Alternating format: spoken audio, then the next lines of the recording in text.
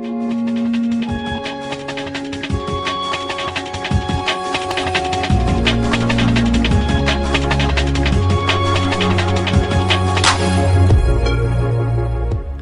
what's going on, you guys? Today I have a tweak to show you called SLICKGRAM, and what this does is it removes the bottom menu on Instagram, and this is free inside the Big Boss repo. And let's get straight into the review. So if I close out and go into Instagram, and let's go to my home.